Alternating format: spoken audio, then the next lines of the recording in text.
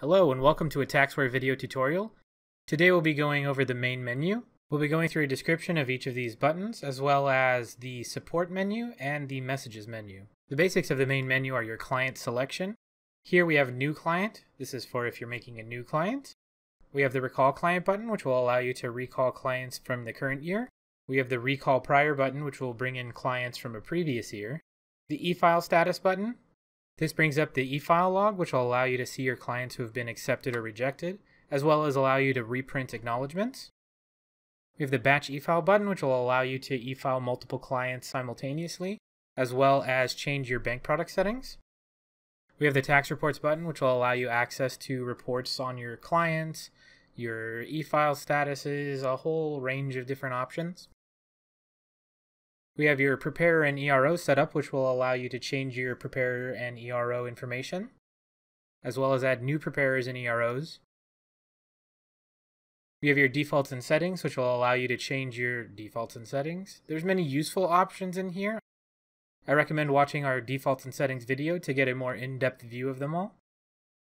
Finally, we have miscellaneous features, which has options for allowing you to back up your client database, for copying clients to new numbers, for enabling and defining the password settings, and for uploading your settings information to the cloud.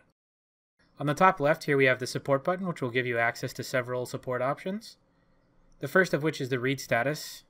Read status will give you information on whether a particular state is available for e-filing. Next we have check for updates.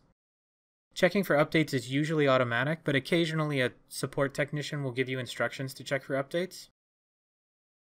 We have the 1040 message board, which will bring up our message boards where you can talk to other users and our support staff online.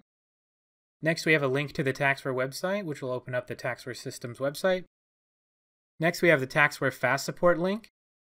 If you call in for technical support, occasionally a Taxware member may ask you to use this in order to connect to your computer to diagnose any problems you might be having. Next, we have the Taxware Manual and the Taxware FAQ. The Taxware FAQ is the frequently asked questions, so if you have a common problem, then this is the first place you should check. If the answer is not there, the manual is the next place you should check.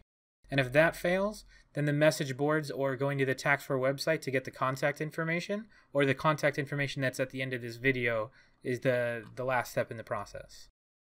Now that we're done here with the support button, if we look down here, we have the messages on the main menu. These are messages from Taxware to you based on important milestones in the tax season. For instance, this first day to e-file is a message telling when the first day of e-filing was for the 2016 tax year.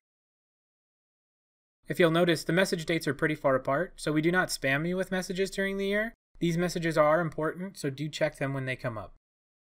That concludes our overview of the main menu. If you have further questions, feel free to email us at support@taxwaresystems.com or give our technical support line a call at 1-800-877-1065. We'll see you in the next video, and thank you for choosing Taxware.